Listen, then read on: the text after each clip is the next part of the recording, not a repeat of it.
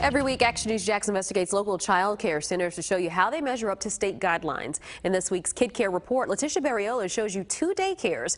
According to the inspector, one had issues with the new employee and the other had cleaning supplies near babies.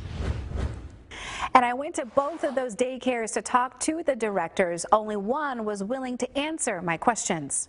My first stop was Cindy C's Day Nursery and Child Care in Crystal Springs. Is Miss Cynthia here? The inspector tagged the center with one Class 2 violation, which could pose a threat to the health and safety of a child, according to DCF guidelines. That violation was for a staff member leaving 1-, 2-, and 3-year-olds alone. Cindy C's was also cited for 3 Class 3 violations, which, according to DCF, could pose a low risk of harm to children.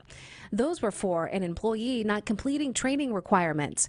The director wasn't there when I stopped by. Workers told me to give her a call. Thanks, guys. Hey, kiddos. I got the director, Cynthia Coleman, on the phone. She told me the violations involved one new employee who is still learning the ropes and having a tough time paying for all the classes DCF requires. Coleman told me she's working with that employee to get her up to speed. The next stop in this week's Kid Care Report is Honey Bear's Daycare. This daycare was tagged with one Class 2 violation.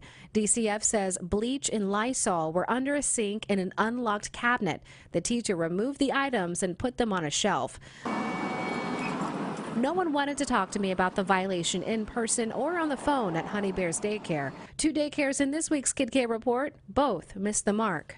To see the latest clean inspections, visit actionnewsjax.com and look for the Kid Care icon. In the studio, Letisha Bereola, CBS 47, Fox 30, Action News Jax.